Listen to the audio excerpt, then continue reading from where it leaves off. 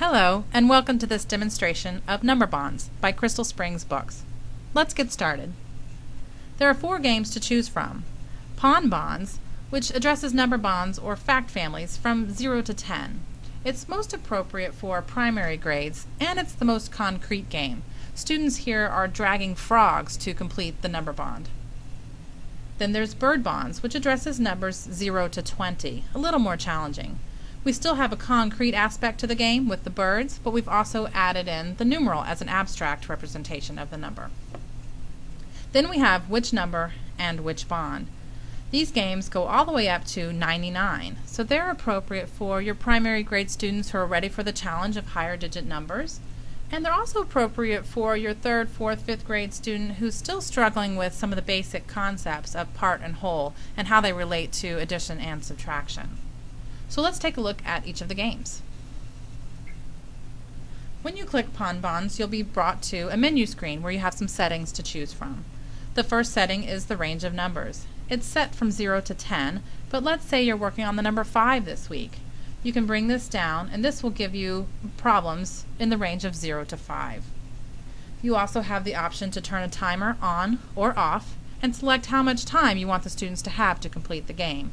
For this demonstration, I'm going to turn the timer off so I can show you some of the features of the game. There's also an option for the number of players. When you have the timer on, you can select number of players so they can compete against one another. With these settings in place, you're ready to play the game.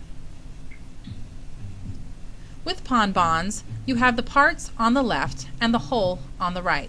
In this case, we have a whole of 3 frogs, and we have a part with 1, and then a part which we need to complete. We need to complete the bond.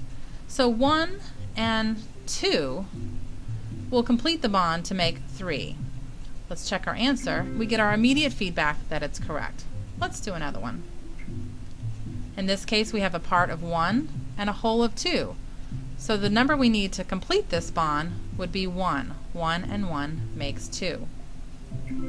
Correct. Let's see what happens when we get an answer incorrect. We have a part of 2 and a whole of 4. So let's say we thought 2 and 1 made 4. Let's check our answer. We get an alert that it's wrong. We have the option to try again or to skip it. If we try again, it brings us right back so we don't have to recount. And this time we realize we were missing 1. 2 and 2 make 4. Then we check it and we get it correct.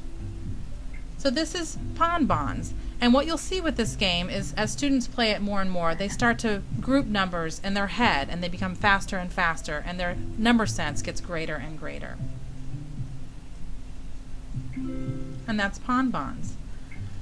I'll take you out of this game and show you Bird Bonds next.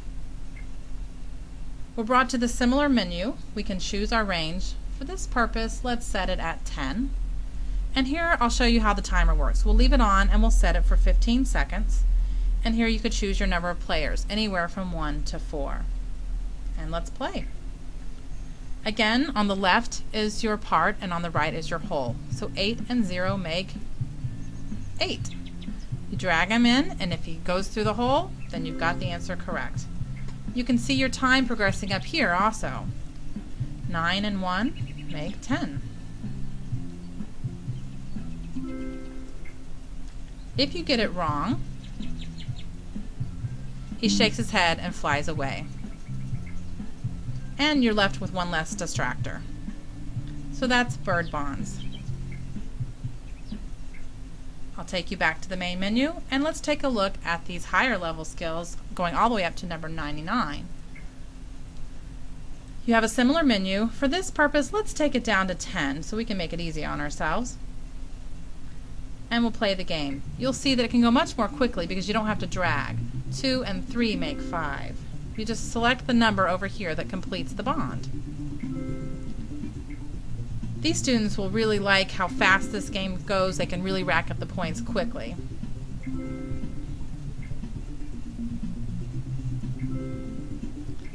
Again, if you get an answer wrong, then you have the option to try again, and that distractor is eliminated, so giving you more chance for success.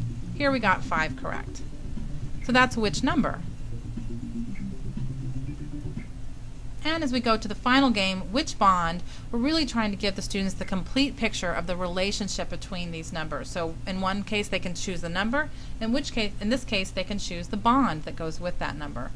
Let's make it a little more challenging. We'll set it at 20. So here's our number, 15. Do 1 and 15 make 9? Or do 3 and 15 make 18? This is our correct bond, so we're going to click that. 11, 0 and 12, that doesn't make 11. 8 and 3 makes 11. Again, they can go quickly here, and they can build that number sense and that motivation. And that completes our demonstration of pond bonds, bird bonds, which number, and which bond. We hope that you enjoy playing these games with your students in your classrooms and wish you great success in teaching math. Thanks a lot.